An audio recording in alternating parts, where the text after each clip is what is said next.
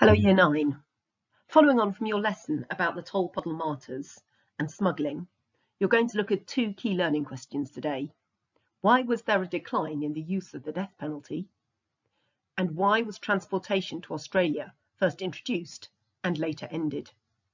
But to start with, pause the video and have a chance to answer these SAS starter questions, which recap on last lesson.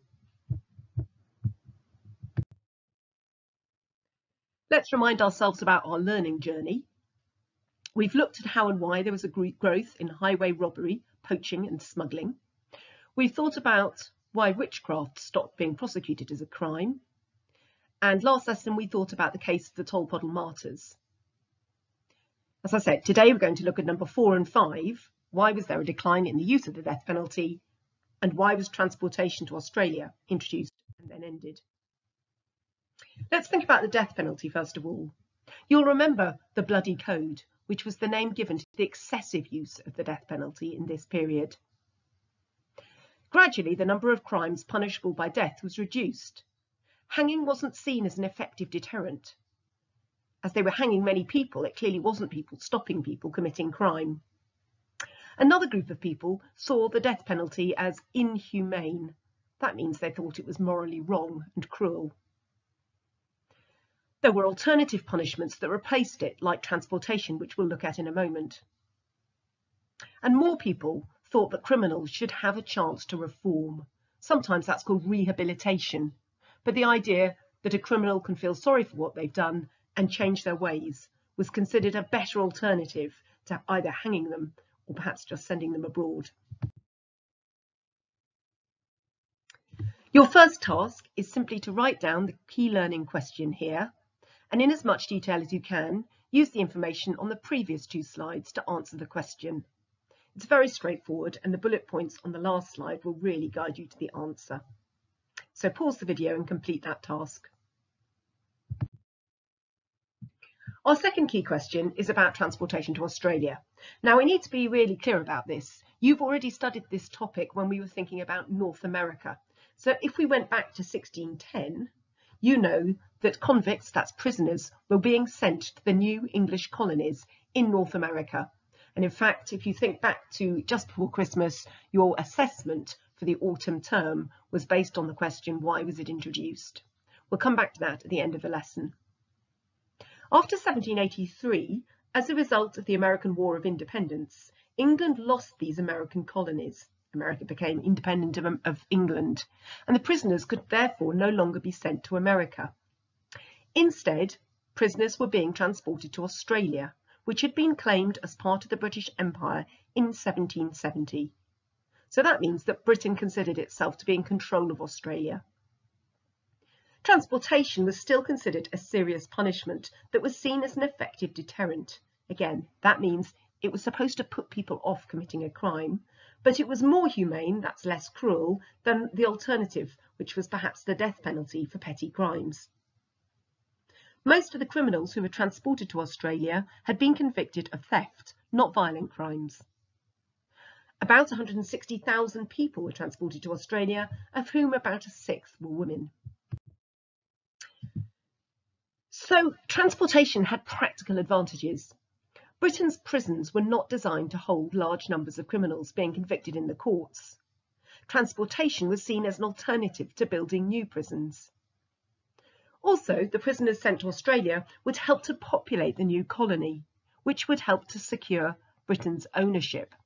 That means Britain needed to put people in Australia in order to claim it for its own. There was little point in it claiming an empty desert or wasteland. It needed colonies, communities and workers over there. And the convicts or prisoners supplied this human need. What was the journey like? Well, it was pretty grim. Following their trial, convicts were held in a prison while they waited for the next ship to leave for Australia. As prison buildings were overcrowded, some were held in what's called hulks. These are disused ships as floating prisons just offshore. Conditions on the hulks were harsh. Prisoners were kept in chains, or as we can see in the picture, even cages.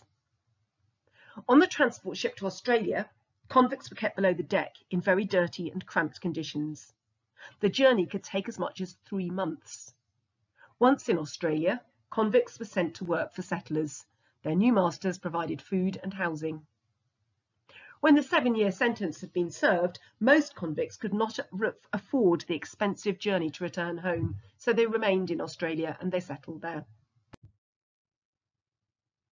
Gradually, however, transportation to Australia was brought to an end. And now we're going to look at why this was. It officially ended in 1868 because there were changing attitudes in both Britain and Australia. To help explain this change. In Australia, many people believed that ex-convicts were responsible for high crime levels in some Australian towns.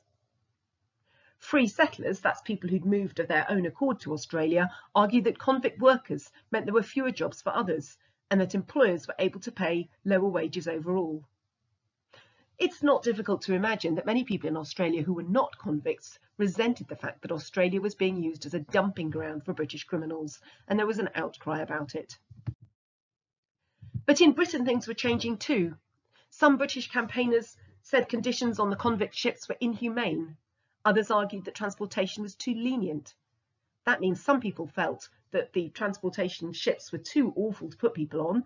Other people felt it was an easy option and not as bad as being put in a British prison or the death penalty. Australia was becoming a desirable place to settle, especially after gold was discovered there.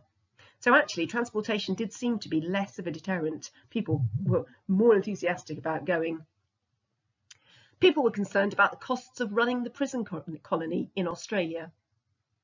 And there were new ideas about the use and purposes of prisons that led to more prisons being built in Britain.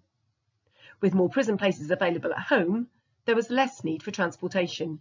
And we'll look at those prisons in a later section of the course. You've just got one task, but it's a big one. It's an exam question, it's 12 marks. The question is, why was transportation used as a punishment in the period 1600 to 1850? And you're asked to think about American colonies and convict labourers, that means prison workers in Australia. You also need to include ideas of your own, and I'm going to help you with that on the next slide. So, if you think back to the assessment just before Christmas, this is a really similar question, but it's tagged Australia into it as well. So you've already answered and indeed prepared an answer for why transportation was introduced to America. I'll remind you about some of those reasons in a minute. Remember, this is a 12-mark question, so you should be aiming for about a page of A4. You can always write more, but if you want a really good mark, you probably couldn't write much less.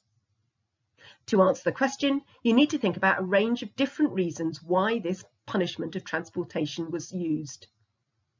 Try and break it down into separate sections, dealing with transportations to America and then to Australia.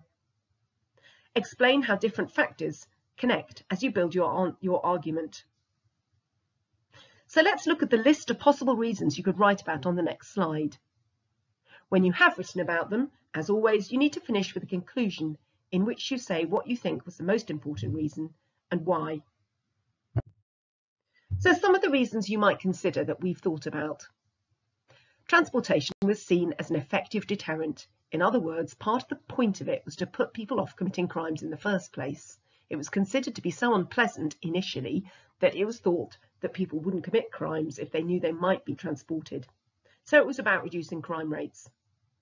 Secondly, we said England didn't have an effective prison system, so prison wasn't a feasible alternative. It wasn't transportation or prison, there just weren't enough prisons.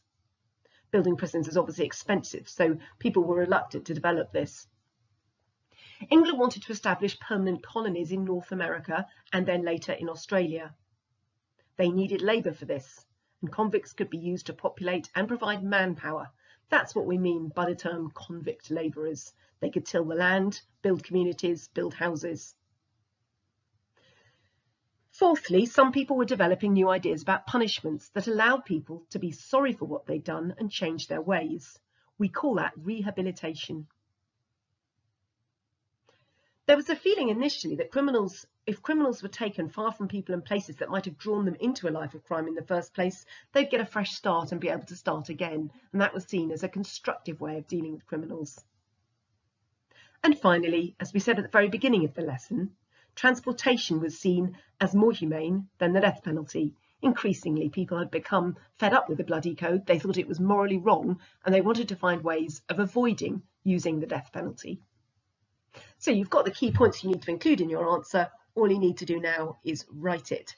Don't forget to submit it to me via Show My Homework. Thank you.